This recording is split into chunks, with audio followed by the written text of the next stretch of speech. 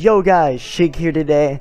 Today I'm going to be showing you guys how you can get some incredible renders for your Minecraft videos or Fortnite videos, basically everything using OBS Studio and Sony Vegas. So first I'm going to show you guys the best OBS settings. First things first, you want to always run it as an administrator. Okay, so boom, here we go guys. Okay, so the first and probably the most important thing to do is to set up your actual video capture and stuff, because otherwise you're recording nothing. Use display capture, it gives you more FPS. So now once you go to settings, you want to go to the output section. You're going to click advanced right there, and then you want to go to recording. Type standard, and then you just save it wherever you want. And you can use one or two audio tracks, it doesn't really matter. I just use one, and then change that to MP4. That way Vegas will recognize it better, and it just works better. For your encoder, if you have InVec, you definitely want to use that. If you don't, you can pretty much kiss high FPS renders goodbye, unless you have a high tier AMD card, but it's just not going to be as good as InVec. But yeah, InVec gives you really good FPS while recording. Now go to rate control, change it to CQP, and for your CQ level, you can do it anywhere from 0 to I believe it's 40, but the lower the number, the better the quality. So I just leave mine at 16. Just put that at 16. If you want to be super fancy, you can get 15. Don't go lower than 15, and don't go higher than 20. So I just use 16. Keyframe interval is 0. Preset max performance profile is high. Uncheck those and put both of those to 0. That is very important. Now go to video, and your base canvas should be your monitor's resolution. So mine is 1920 by 1080, so just use that. Output, you want to put it at the same 1920 by 1080 unless you want to upscale, but just don't do it here. Just do that in Sony Vegas if you really want to. I'll show you guys more on that. But so put both of these on 1920 by 1080. Then downscale filter is bilinear.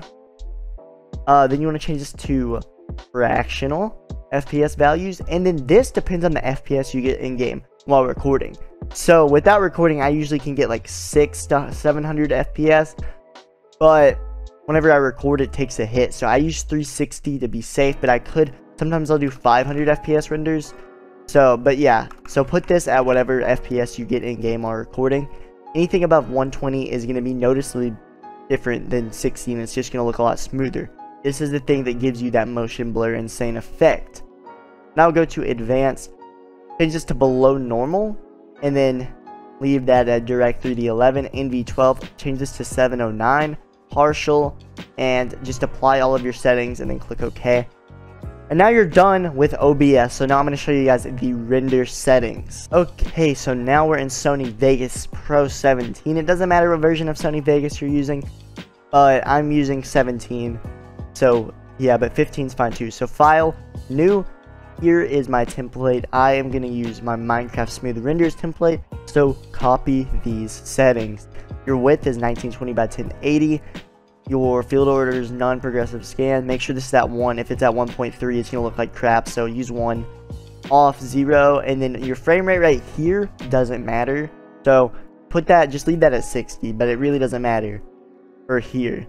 8-bit, then you want to put this at best. Gaussian deinterlace method should be blend fields, and this should be force resample.